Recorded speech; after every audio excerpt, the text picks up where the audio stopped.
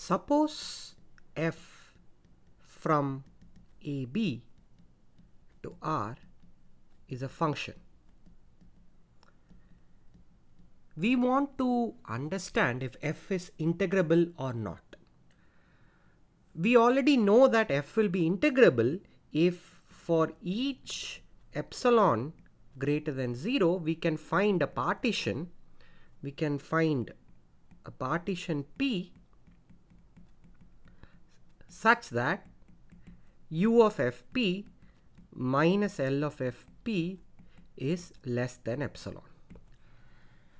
Now, from the way in which these upper sums and lower sums are defined, it is clear that this quantity u of fp minus L of fp will be less than epsilon if and only if on each subinterval determined by the partition, the variation of the function f is very small.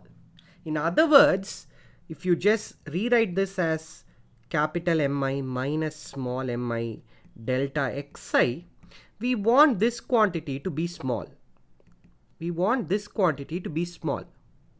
If this quantity is always large, then it doesn't seem like it would be possible to make this entire summation capital Mi minus small mi delta xi to be small. Okay, so the one reasonable intuition behind what an integrable function is that the variation in the function in subintervals is not too large. Now this is seen clearly when we showed that any continuous function will automatically be Riemann integrable. Continuous functions behave very well if you make these partitions, thus each interval in a partition really small, then it is reasonable to believe that capital Mi minus small mi can be made very, very small, and this was captured by using uniform continuity in the proof. Now, we want to see whether there are other functions apart from continuous functions that are Riemann integrable. In other words, we want to see functions for which this variation capital Mi minus small mi is not too large. So what we are going to see eventually in the next few modules is that the precise condition under which f would be integrable is if the set of discontinuities, or in other words the set of points where the oscillation of the function f is greater than 0, if that set is small, then the function will be Riemann integrable. So let me write that down. The intuition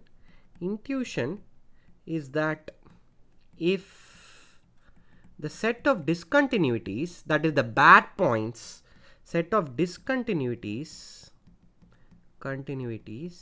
d of the function f, if small, will imply f is integrable, and vice versa. This is something that is palatable. Now, the only problem is this small that I have written should actually be in quotes, because what exactly is a small set? There's a precise technical condition called being a set of measure 0 that captures this definition. This is the definition of set of measure 0.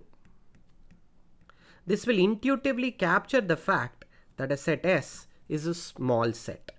Let S subset of R, we say S is a set of measure 0 if for each epsilon greater than 0 we can find an open cover, rather a countable open cover,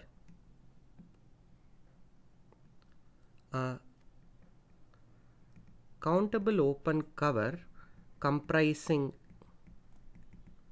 open intervals. Let's call this some fancy O. This is just a collection of open intervals ai, bi, such that I comes from the natural numbers. So for each epsilon greater than 0, we can find a countable open cover comprising open intervals such that the net length,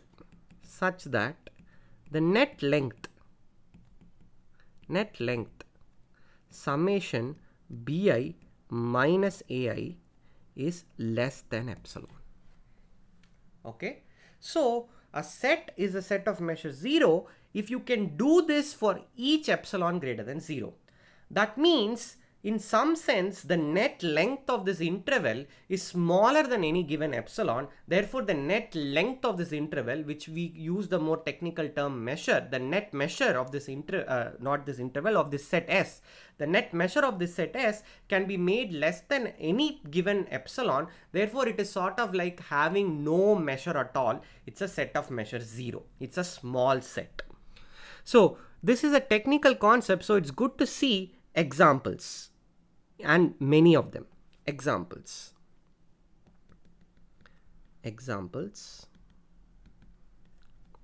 Any finite set is a set of measure 0. What I will do is, I will keep making these examples more and more complicated. It will turn out that I think the final example will subsume everything else, but it's a good idea to progress this way. Any finite set is a set of measure 0. How do you see this? Well, you enumerate the points as x1 to xn and just consider x1 minus epsilon by n, x1 plus epsilon by n. This as one of the elements of the cover, and x2 minus epsilon by n, comma x2 plus epsilon by n, dot dot dot, xn minus epsilon by n, xn plus epsilon by n. Okay.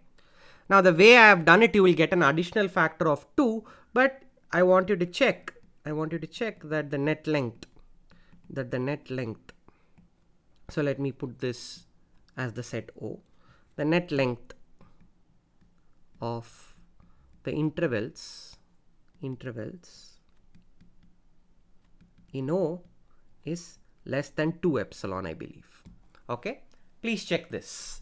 So that really doesn't matter. The factor of 2 really doesn't matter. So any finite set, I can just look at this finite set and keep making these covers, these open intervals around this finite set smaller and smaller to make sure that the net sum is less than epsilon. This can always be done. So any finite set is automatically going to be a set of measure 0. Enhancing this, any countable set.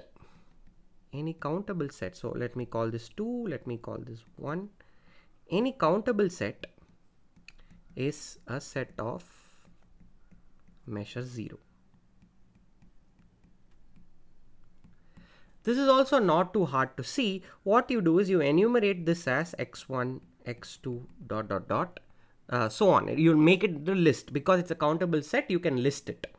Now the problem is there is no factor of n in the denominator that you could do to normalize it. Well, that really doesn't matter. We are now experts in convergence series. What you do is you consider the collection O defined to be the open interval xi minus 1 by 2 power n, epsilon by 2 power n, comma xi plus epsilon by 2 power n as I runs through the natural numbers. You look at intervals of this type. So what is happening is, since we have no control over the denominator, we cannot have an epsilon by n. What you do is you start shrinking subsequent things. So if this is x1, this is x2, this is x3, you make the intervals smaller and smaller, and you control the size of these intervals by putting this 2 power n in the denominator. We already know what summation 1 by 2 power n is, and check again that net length of the intervals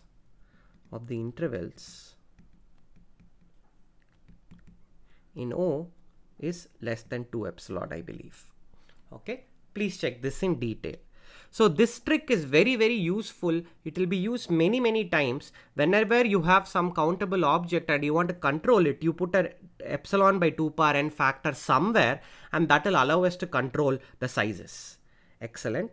The third example is now rather obvious. Any subset of a set of measure 0 is also a set of measure 0. This is fairly obvious because what you do is, given an epsilon, you just consider the corresponding cover O for the larger set. The same thing will be a cover for the smaller set. So this will work. Fourth example, I want you to work out on your own. Show that any countable union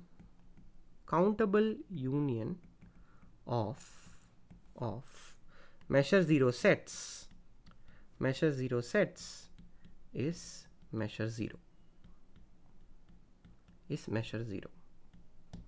If you take small sets and take countably many of them, you will still get back a small set. Let me give you a hint.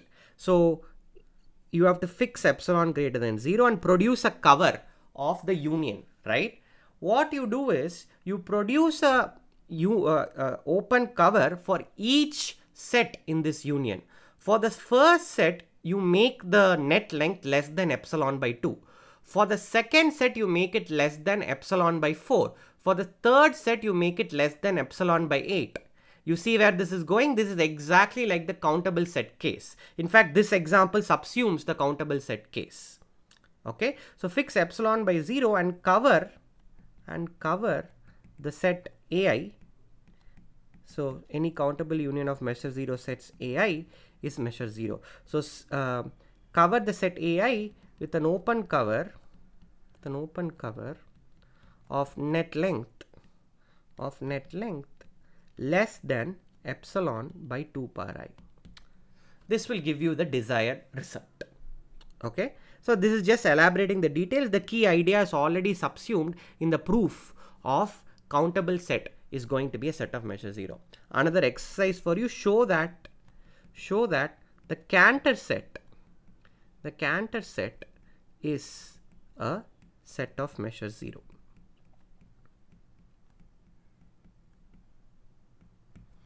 Okay, so recall that the Cantor set is uncountable. So this sort of says that don't be misled into thinking that only countable sets are going to be sets of measure 0.